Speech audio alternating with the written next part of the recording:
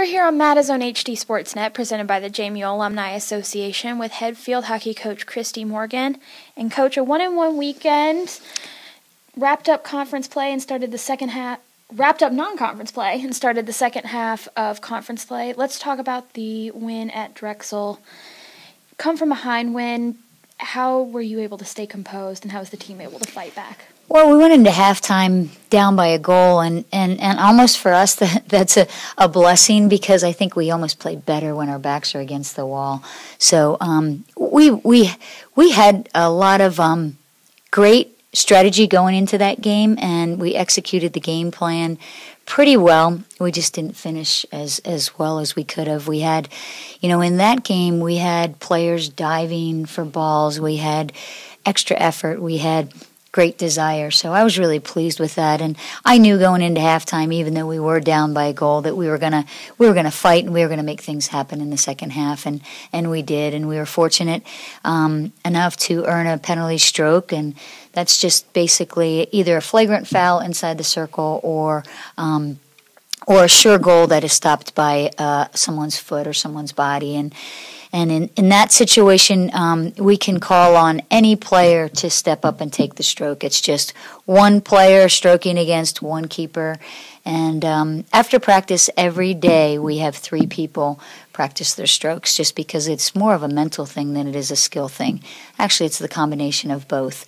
I chose Dana because Dana has a consistently great stroke, and she has a great poise about her.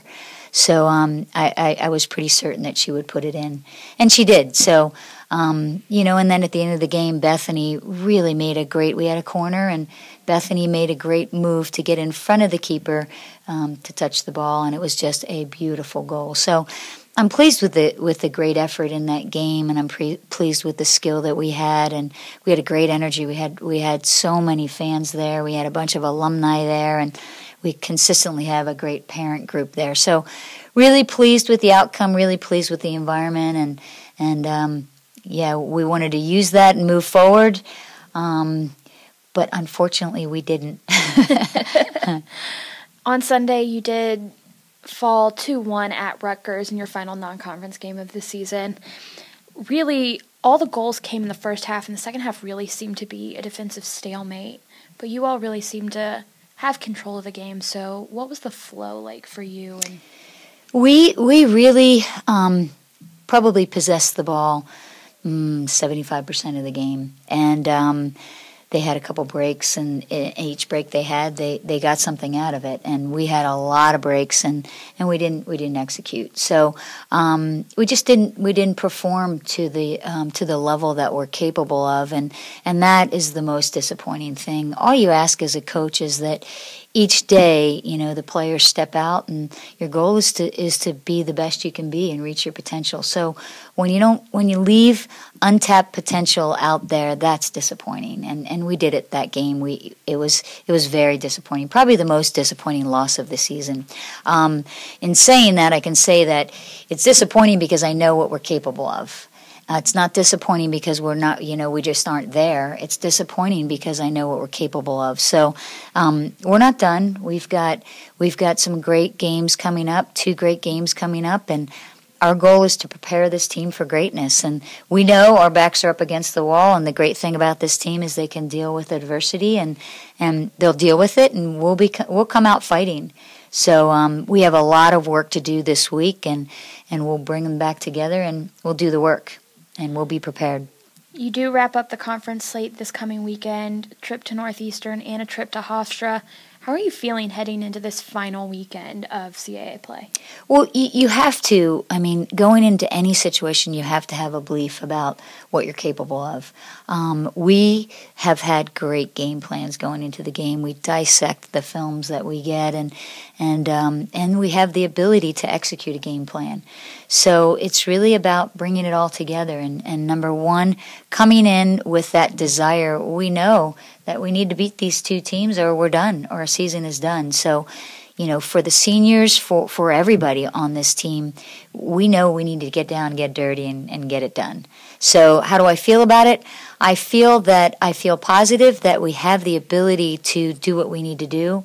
And I believe we will. It's really about the players coming together and taking a stand and making a choice to come out and play not just with their heads but with their hearts every single minute. We have that ability, so I'm hoping that happens. That's definitely been on display this season. Looking at the records this year, 12 of 16 games this season have been decided by one goal. How does that impact your strategy or your game plan with your team?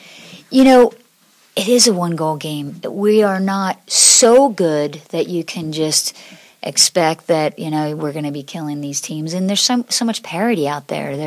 There are great teams in the CAA, better than I remember. And, there are great teams all over the nation. The great thing about one goal is we're in every game.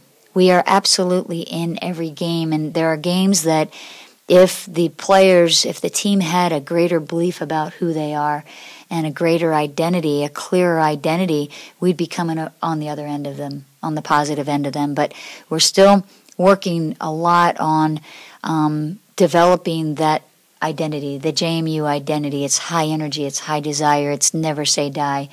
And we're, we don't have a whole lot of depth this year, so that's hard too when you're playing a 70-minute game and you sub very little. So it's, we have a lot of things that are working against us, but again, I think when you can battle in every game and have a chance, now it's recognizing that it's that one extra step, it's that one extra, dive.